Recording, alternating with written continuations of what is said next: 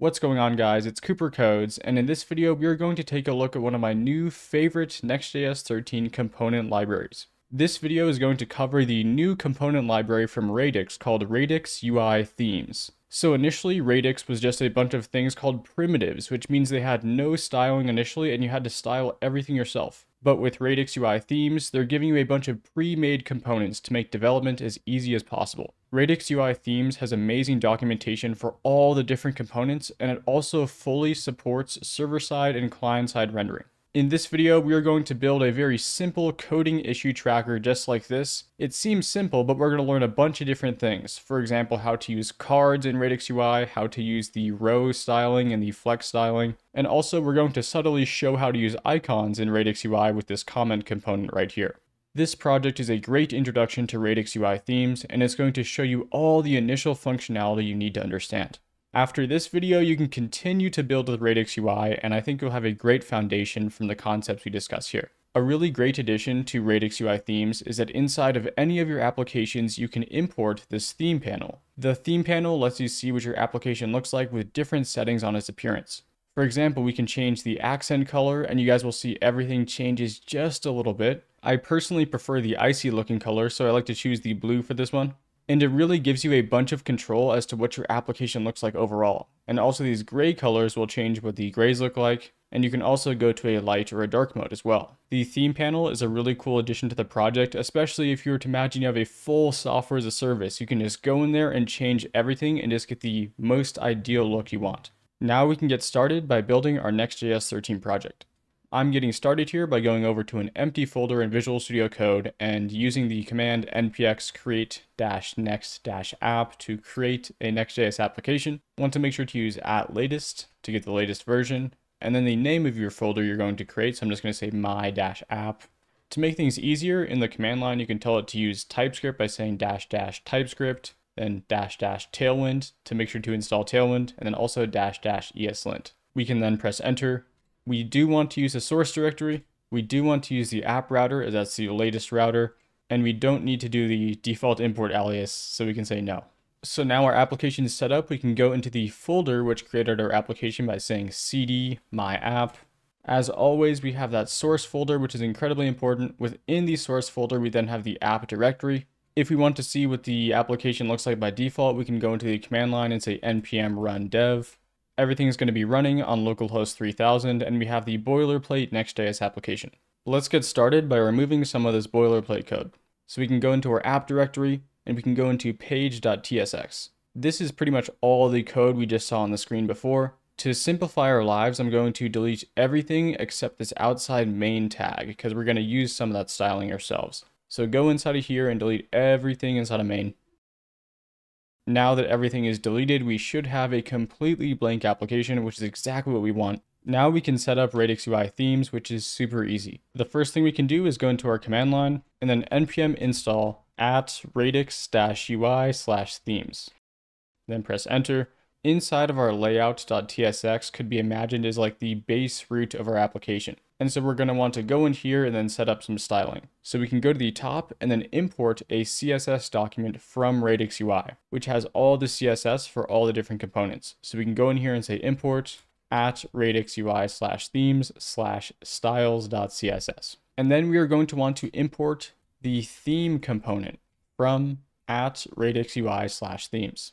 This is a component that's going to wrap around our application and give it access to Radix UI themes and all the different styling and functionality it needs.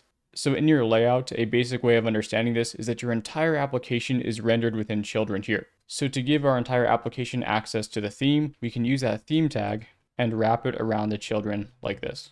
And so now we can save our application and npm run dev again. And now we're completely set up to use Radix UI themes within our application. One quick thing you guys don't really have to worry about is inside of our globals.css is some boilerplate CSS from Next.js. To make sure we're only using the styling from Radix UI themes, we're going to delete everything except the Tailwind stuff imported at the top here. So delete everything there and then save your CSS file. Now we can go on over to page.tsx and start actually using components from Radix UI themes. So the first thing I'm going to do is I'm going to import a container from @Radix UI Themes. A container is a very simple way for us to contain the content in our website to a certain length. For example, the project we're going to build is kind of like a single column, so everything is going to be contained with the container.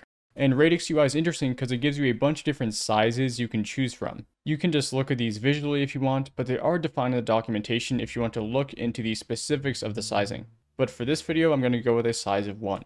Radix UI Themes is really nice because they give you very simple components to use flexbox, which is one of the common ways to structure out your layouts. So we can import the flex component up here, and I want to make an initial heading for our website that has a heading and then also a description. So we can make a flex row, technically is what we're making right now, because these flex components are a row by default, but we can change the flex direction by saying direction is equal to all these different options. I'm going to choose column, and I'm choosing column because we want things to stack on top of each other. So within our flex column now, we can have 2 pieces of text that are going to stack on top of each other. For typography and Radix UI themes, you have some options. So the first thing we can use is a heading, which has specific styling for being a heading, as we're going to see in a second here, and also a text block.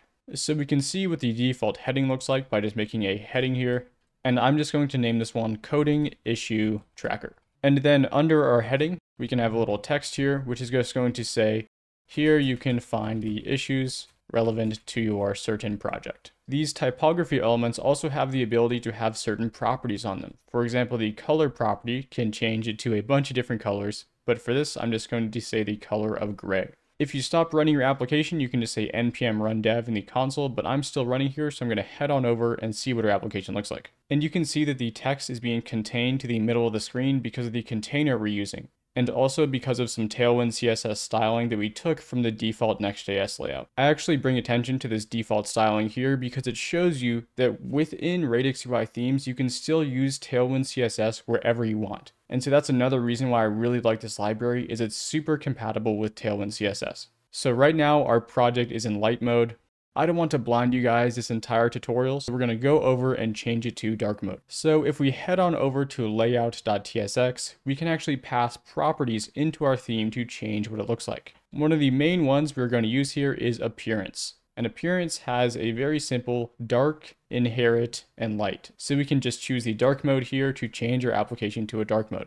And so if you refresh your application over here, it's going to change to dark mode, which is great news. Let's continue building our user interface by building out the little column here that's going to hold our cards for the different coding issues. We can head back over to page.tsx. On top of our initial flexbox here, I'm going to put a padding bottom of 4. So this is going to create some distance between a box here and something we might make under here. I'm going to use the flexbox again, and I'm going to make a gap of 4. This means that the items within the flexbox are going to have a gap between them.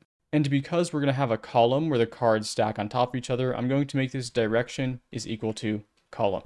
So now we can go to Radix UI and import the card component. So cards are a common way to group together information in web development. So I can just make a basic card right here. And if I make a very simple text that just says hello, just as a test to show you guys, we can see that the card over on our local host is going to look something like this, just to show you guys what we're working with. And because we're going to be stacking these texts on top of each other, I'm going to make yet another flex column. I know I'm using it a lot here, but it makes sense for our design. So flex gap is equal to 1 and direction is equal to column. We're kind of making a big column is why we have to use flex column so much. And so within this column, we can start stacking elements. I'm going to have the first row just have some text like this, and I'll be like issue number 24, button is wrong color. So, you know, that's a pretty complex issue. You probably see that at Google or something like that. So we got to make sure this is high priority. So under our text, I'm going to make a flex row. So I'm going to say flex gap is equal to 2. And these flex boxes are rows by default is why I'm not saying anything else there. And now we can stack little badges side by side inside of this flex row. And a badge is a little icon that is kind of like small text, and it's pre-styled for us. And we can grab it from Radix UI Themes by just going up here and saying badge like this. And now we can go into here and say badge. Let's see here. This is pretty serious. So we got to get all the teams on this. DevOps is the first one. I'm going to make the DevOps color be, let's say, orange. And I'm also going to make a UI tag. And I'm just going to make that blue. And so you'll see these will stack side by side because we're using a flex row. And so we can already see how simple these little flex boxes make our lives when it comes to developing user interfaces. So under this flex here, I'm going to make another row, which is going to be a text, and it's just going to be discussing the issue itself. So I'm just going to make some random text here. You guys can just say whatever you want. All right, so I've made my story behind the issue here, so we can save this and see what it looks like in our project. Very serious issue, 5 users, the wrong shade of green. You never know what's going to happen next, okay? But this is a good example as to how we can make little cards like this within our applications. Something important to recognize is that these 3 things are all within the same flex column, and it has a gap property. So if we go over here and make the flex gap here, let's say like 4 or something like that, it's then going to give a gap of 4 from every item in our flex column. Just to show you guys how that's working, I'm going to go change it back to 1. On the bottom of our card, I want to show a little comments feature to show if people have commented on a certain issue or not. And this is going to involve using an icon. Icons from Radix UI are super simple to use. We can install this package here and get access to a bunch of professional looking icons that already make sense for the Radix UI styling. So I'm going to copy this command here, go over to our console, and then do an npm install of Radix UI /React icons, and then press enter. We can now run npm run dev again to make sure everything's good to go. So if you go into this Radix UI icons page and you scroll over a certain icon, for example, I want to use the chat bubble icon right here, you can generally scroll up to the top of your application and then import chat bubble icon. So it will usually be the name of the icon and then icon at the end, as dumb as that sounds. So you can then import that from React icons like this. And now inside of our code, we can actually reference this icon, and it's going to give us that little 15 by 15 icon. So make sure to go under the text we just made here, and I'm going to make a little row for the bottom of our card. So inside of here, we can say flex padding top is equal to 1 to kind of make some separation between the rest of the things and this flex at the bottom. And so now this is a flex row, and I know this is kind of confusing, but inside of the flex row, we are going to create another flex box here. And this is going to be a flex row where everything is aligned to the center. And so if you're confused as to what this align center does, it's pretty much a trick to align the icon to our text. This allows you to have your icon and your text all on one straight line, so it's easy to read. So within here, we can reference the chat bubble icon just like this. It's that simple. You can also put more properties on it if you want to change the size of it, but I'm going to keep it at its default size. Then I'm going to make a text property here where I'm going to say text, and I'm just going to say 3 comments. So let's go see what that looks like. So they're in a nice straight line, which is exactly what we want, but the 3 comments is a little too close to the icon. So let's go change that. We can do a margin left of 2. And remember, all these sizings are relative to Radix UI Themes is where they're coming from. And I'm also going to make the size of the comment smaller. So I'm going to say size is equal to 1. So this is actually the text size. So instead of having to do like font size 24 pixels, there's a bunch of predefined sizes within Radix UI Themes that make that text sizing a bit more simple. And listen, I'm not like a UI expert, but to put the emphasis off the comments, I'm going to make the color equal to gray. And so if you were to actually link this up to a full website, you could wrap this flexbox here in like a link or something like that that would bring you to a different page. So I didn't show this in the beginning, but I think it's worth showing off a cool design trick right now. Because this 3 comments is kind of locked into its little flexbox, and this entire row right here is a flex row that we have, we can actually put something in the bottom right of our card if we wanted to. We can do this by telling the flex row at the bottom to be justify is equal to between. This means it's going to prioritize the space between the 2 things. And so if you only have 2 items in your row, it's going to make the most space between them as it can. So this flexbox here is counted as 1 thing in our row, and we can just put another chat bubble icon to be on the other side of our row. And so you could have this be a different icon or have it say something different, but it's a cool part to Flexbox that I feel like was worth discussing, even just as an example. So I'm going to get rid of this thing, sadly. And we can even keep the justify between because it starts your first thing at the beginning of the row, so we don't even have to change anything there. And so now that we have this full kind of card built out, we can copy this thing and have more than one. So I can make, let's say, 2 more cards here. Just pasting them in. So we have 1, 2, 3 cards. And as we can see, there is a little bit of spacing in between each card. And if you're curious as to where that spacing is actually coming from, it's because remember, these cards are all contained within this flex column right here. Look, it goes all the way to the bottom, right? And it has a gap of 4. So anything within that column is going to inherit that gap of 4. And so if we wanted to, we could change up anything inside of here. We could change the text of each card. We could change the little rows here. For example, in our second card, we could do something like the backend team, and it's going to be red because that's the hacker color, I guess. And on the bottom card, I'm going to make a hacking team. That's the most serious team at any company, and we're going to make that green. So let's save that. In my opinion, Radix UI Themes is really beautiful looking, and it allows you to build this kind of like software as a service type look and also be super accessible. Hopefully this has been a great introduction to using Radix UI Themes. Now we have one more cool thing to show off. If we go over to our layout.tsx, we can import that panel I showed you guys at the beginning of the video. So the theme panel just comes from Radix UI Themes. And we simply just put it alongside our application. So inside a theme, we can just import the theme panel right here. Make sure to save your page here. And it really is that simple. It's instantly going to put this little theme block on top of your application, and you can change the colors around for your application.